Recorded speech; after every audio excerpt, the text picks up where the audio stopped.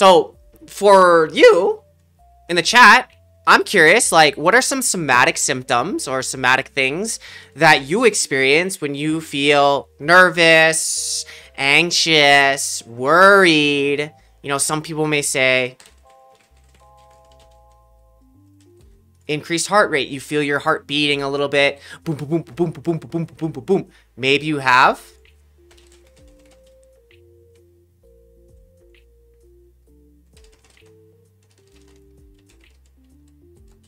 beating. Breathing. Is that the word that I'm looking for? Increased breathing? I feel like there's got to be a smarter word for it. And I'm sure Bowen knows it. Like the increase, so that might happen. You might shake. You might sweat. Okay. What are some other symptoms that you might feel? I think these are the most common ones. The most common ones definitely is this increased heart rate where you feel like your heart's beating on your chest, or you are breathing faster at a faster rate. So, yup. Okay, that's too smart. That's too smart. Shortness of breath. Pena? Can't think. Yes, that goes under cognitive. Yes, very good. So, okay, let's go on. So, you know, some people do this. At the sweat, you know, sometimes you'll experience this in your body, your head, on your arms, your hands. Dry mouth. Ooh, that's a good one. Yeah, sweaty palms, sweaty body in general. Yes. Okay, so the cognitive ones, if you are, you know, some people think the stomach, especially with the Asians. Absolutely.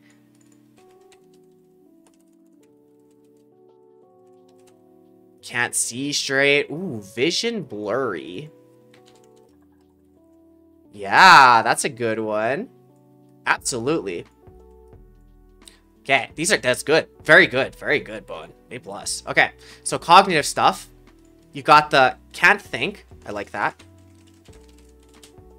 Or overthink. Yep, we got the worries. You got the overthink. We got the... Have you seen this one? I had a very interesting case the other day. Not the other day, but like working with. And I could tell that he was worried all the time or I could tell that he was worried before his matches or his games because he wouldn't sit still. It was the most interesting thing. He would be out of his chair. He'd be talking to player managers, the officials, anyone he could talk to. And like you could just tell that there was this nervous aura about him. But he was trying to either mask it. He was either overcompensating for it by just like talking to people and like having this kind of chaotic energy. And it was really interesting how he like, you know... Yeah, inability to sit still happens all the time with players. It's really interesting. But this wasn't like pacing or anything. This wasn't like nervous pacing, or he didn't look like an animal at the zoo where they were going back and forth, back and forth. Bro, this guy was just like... And just like talking. It was interesting. Not crazy, it was interesting. Anxiety to be overreactive motor / cognitive function or shutting down. Absolutely. That's... absolutely it. That's absolutely it. 100%, Bowen. 100%. Okay, can't think. Overthink.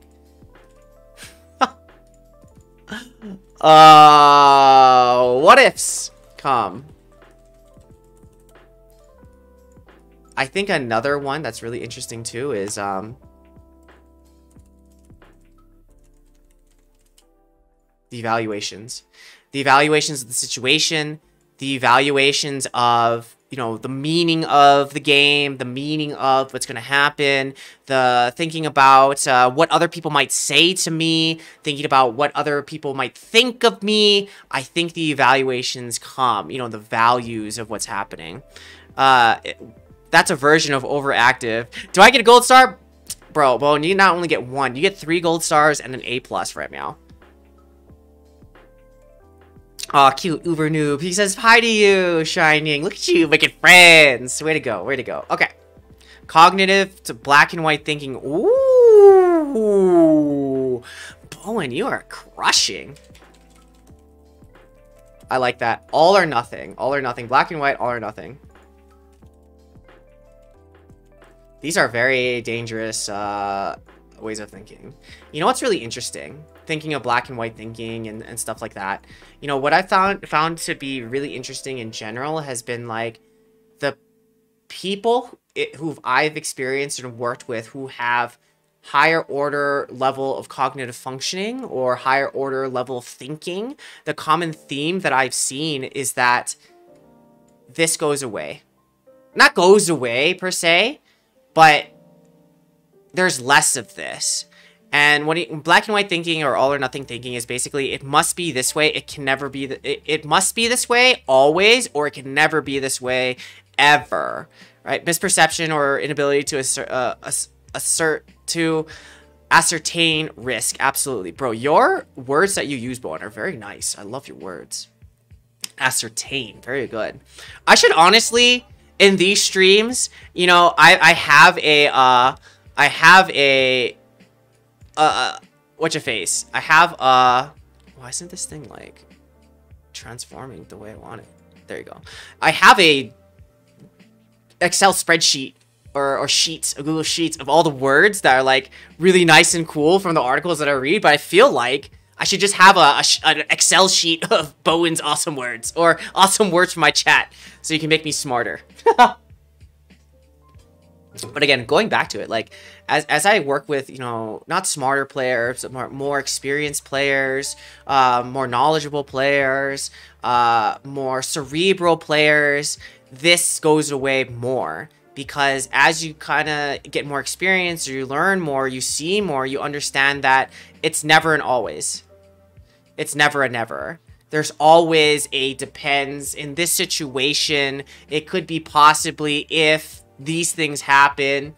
And when I notice people saying it has to be must, that makes me listen more to be like, oh, how come? Like, what makes you think that? Like, where's your data that it's always like this? You know, I'm thinking back to also SATs. Like, that was one of the things where, you know, you're reading the passages and they're like, oh, which one is it that's incorrect? And it's like, oh, the one that always says always or never. But like, those are always incorrect because nothing is always or never. You know what I mean? And so if you're really good at your game, or if you have more experience, or you understand it and can see it in 3 dimensions, you're able to kind of play and see different opportunities or different scenarios, and the black and whiteness goes away. Also, fun, interesting thought to go along with black and white thinking or all or nothing thinking. Think of children's stories. Like, think of every fairy tale, every, like, children's, like, narrative or whatever. Think Disney, maybe even Pixar, maybe like older Pixar, but like classic Disney fairy tales, folk tales. Think about it. There's always a good guy, and the good guy is always good, right? You don't see them do bad things. They're like, you know, typically the white shiny knight, like that archetype. And then think of, like, the bad guy, the evil witch, the bad wizard, or whatever. They're all bad. Jafar, right? I love Disney, like classic Disney. Like, just think of Jafar, think of Scar, think of the Wicked Witch, like, think of all those, like, this evil stepmother. Like, they're all terrible, ugly people inside, right? And so when you think of, like, children's stories and how they flow, they're very simple on how you read them and how you can understand them. It's very clear. This is good and this is bad, you know? And so if you think about it, that's this. Children think, younger people think in black and white, all or nothing thinking. Another one, if you were brought up in the US, was that cops help you. You know, like, they teach you that cops are helpful, and that if you're in trouble, just call 911, and nothing bad is gonna happen. And then you get older and realize that that's not always true. You know? Like, we like to think that all cops are good, but sometimes that's not always the case, and I'm sure people have, you know, had both experience of someone really helping as a cop, and on the other hand, not so much. And so if you think about, you know, that in general too, as a child or kids' books or whatever, it's black and white thinking. But as you get older and evolved, you have higher order level of thinking where different situations and scenarios don't always or never work out in a way that you may think. What's interesting is that more evolved, quote unquote, or players that are able to have abstract thought or are more articulate, the players will say, it depends. Amazing. Amazing. It depends. Yes, that has been my experience too. Or they say in this situation, and they make it so it's a very specific, in this situation, this thing was good because X, Y, or Z. They don't say always this was good. They say it depends in this situation, in this one thing. Or be more nuanced in one-on-one conversation, absolutely. But in team discussions, especially heated discussions, they tend to be more in black and white. Of course, because I want to be right and you're wrong, and this always works, you dumb dummy. I'm always right. You're always wrong. You're never right. Black and white. Absolutely. So the thing with anxiety too, that makes another metaphor or something that relates to this cognitive or mental, or the can't think, the what ifs, the all or nothing, the overthinking, or even the, I mean, I think the can't think, right? The can't think or the think too much. We can think of both of these things have speed. The can't think is slow, and the overthink is fast. Okay, now we're talking about speed of thoughts and how it may affect you. And when I think about anxiety, typically, in my experience, you either go into flight or fight mode with the Fs, right? You freeze, you fight, or you fight, or you flight, right? Like these three, or the other F that we won't talk about. That's not relevant here. Anxiety goes poor memory. Yes, that definitely also works too. So what happens if your brain goes into flight or fight? Now you've engaged these speeds of the rate of which you think. And so if you freeze, this is the can't thinking, this is the slow thoughts, maybe indecision. That's what we're thinking about here.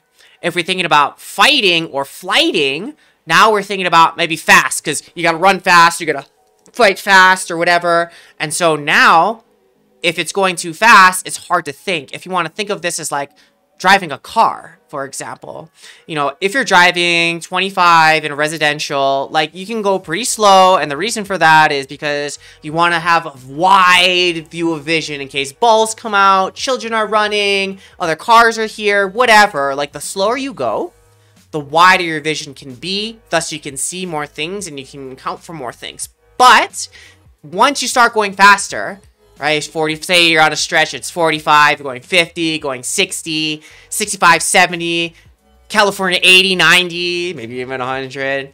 What happens when you start going faster is your field of vision also shrinks.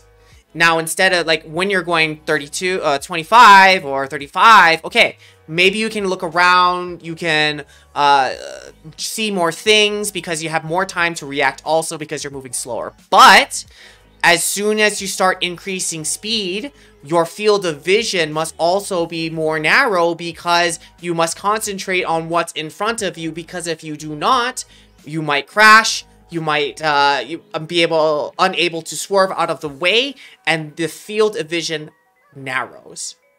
The same thing happens to your mind. You know, if you're chill and you're relaxed, whatever, you're driving at like, we could be driving at like 35, 25, where you have a lot of options, you're running through a lot of scenarios in your head, and, you know, you can pick one and be chill, or if something happens, you can quickly put that into your brain and, you know, plot a course to turn out of the way or swerve out of the way. But once the anxiety comes in, once the worry starts kicking in, you maybe go into the flight or, you know, fighting mode. And now your speed of your thoughts are going faster and faster and faster. Your, how do I say this? The wideness of your thoughts, the creativity, the adaptability, all those things that help you be more flexible in how you apply your strategy, your thoughts, now becomes more narrow and narrow and narrow and narrow. And now you get into this black and white thinking. just because you have to, because everything is going so fast. So the best way to slow down here is maybe taking a breath, taking a step back, or thinking, okay, I am doing that worrying thing again. What's another option? What's another option? Or what can I do to slow down my thoughts or slow down my body or whatever? Because if I don't, you're going to crash because you're not really thinking about other things and you're moving way too fast. So think about the speed of the thoughts and how it might affect you too.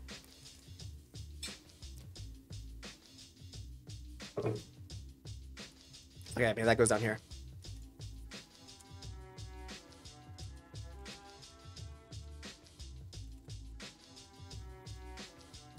All right, I guess with that speed thing and anxiety, and of course, like when we talk anxiety, you know, and I talk in flight or fight, the thing I want you to think immediately or start connecting anxiety, flight or fight, speed, mental stuff. Like, I want you to think amygdalas. That is what I want you to think about. Your poor little amygdalas are taking over your brain. They're flooding your body with, you know, adrenaline or whatever because it wants to keep Summer safe, right? If you're a Rick and Morty fan, keep Summer safe. It wants to keep you alive. The amygdalas are consistently and constantly searching your environment for danger, for things that might kill you, for things that might harm you. But here's the thing about your brain. It's very smart, but at the same time, very, very dumb because it cannot or has a very difficult time discerning, okay, is this something that's going to actually kill me? Like, for real, game over, unalive, dead? Or is it going to feel like I'm going to die, like it's going to hurt real bad? Because interestingly, pain in your brain is interpreted the same, may it be emotional pain or somatic physical pain. Pain be pain. And so your brain is searching for danger, and funny enough, it may point out, oh my gosh, you playing ranked? That may be dangerous because people are going to say things. Your ego might like get hurt or all these other things that could happen to you. You might lose resources, your LP, your ranked points or whatever, and that's scary. So we're going to make sure that you are okay and feeling safe. And now you're freaking out in your chair when there's not an actual, you know, threat. I think it's also really interesting, side note, that human beings are one of the only species or known species that they can be in a completely safe environment. Nothing's going to harm them physically. You know, everything is chilling. They have enough resources emotionally, cognitively, physically. But they could be sitting down in the room completely safe, but be in full-blown panic mode because of what we're thinking and what we're projecting or what we're, you know, thinking about that can full-blown us into a panic attack or whatever. But literally, we're safe. It's so odd. But then again, it makes me think of, damn, isn't your brain so powerful? And if you can master it, you know, understand it, the better you'll be in avoiding these types of things or dealing with these things head on. Pretty sweet. All right. So emotional with anxiety. You got fear. You got nervousness. You know, interestingly too, anxiety can make you angry. Like, anxiety is not just that, like, person in the corner, like, rocking and freaking out or with a paper bag, breathing. You also got the rager. Like, they're worried about how things are or will be or what it will mean. And anger will come out because they're either frustrated or, you know, it's a stronger emotion. And so it comes out easier, you know? So just because someone is angry doesn't mean that they're not worried. Yes, absolutely. Sad. That's definitely another one. You know, someone might be tearful. Someone might be like freaking out, panicking, and they might be sad about what would be happening. And, you know, it could absolutely crying. That's all part of it. So just because someone might be worried or nervous about something doesn't mean it's always going to be like the absence of emotions. I see the hard part is like I want to use positive and negative because I'm thinking about like schizophrenia, and like schizophrenia you have like positive symptoms, which are like you hear the voices, you know, you see the things, you believe the stuff. Like those are positive symptoms because you're adding things into the experience, right? Versus like negative symptoms of like schizophrenia would be like anhedonia, like you don't care, you're withdrawn, you don't speak as much, right? And these are negative symptoms because they take things away from you. And so when I'm thinking about like, yeah, they're like positive things, and I'm thinking about they're adding stuff into it, right? Adding anger, angry, loud, ragey things, and I'm thinking like negative as in like they shut down, they become smaller, they you know, do all the things that like make them withdraw.